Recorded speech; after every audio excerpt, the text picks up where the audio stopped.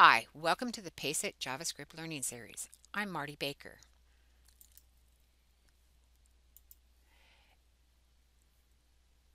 In this video, a JavaScript event will be explained. You'll be provided with some example code. Additional possibilities for the use of this event will be talked about. You'll be presented with what you should know or take away from this video. And finally, additional resources available for your learning on the topic. The click event is one of the most basic events the users will do. From clicking on a link to clicking on a thumbnail image, users click on different elements of web pages all the time. So how does the browser process this event? Browsers include a JavaScript interpreter that listens and responds to the user's click.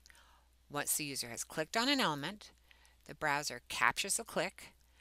The browser captures the element that the user has clicked on and passes those two pieces of information off to the JavaScript interpreter. If the code written by the web developer has no errors, the interpreter will pass back to the browser the action that needs to be done. All of this takes place in nanoseconds. Let's take a look at some example code. Okay, in the code that we're looking at, we're going to be looking at line 21, and we've added an on-click event handler to a division that is identified uniquely as demo. We're looking at the on-click reacting and changing the document, which is the current loaded document, the element that we've uniquely identified as demo, which is where we're putting the on-click event handler, and we're working with the inner HTML. We're going to change the contained text, which in this case is click me, to you clicked me. Let's go ahead and run the code, and I'm going to use Firefox right at the moment.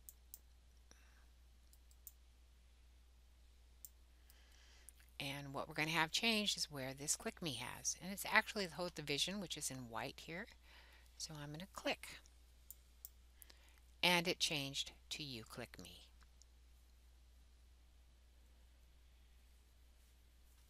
The on-click event handler can be added to many different HTML elements. On-click can be used with links, paragraphs, images, divisions, buttons, form elements.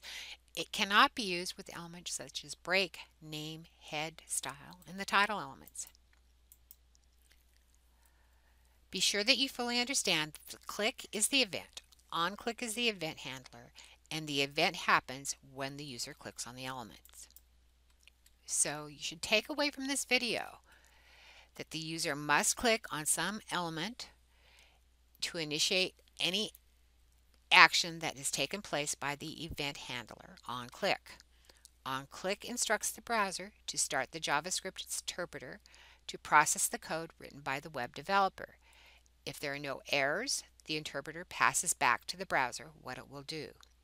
You can place your executable code in line as done in the example, or you can call a function. More on functions will happen in the next module. As always, test your code. Test your code in major browsers.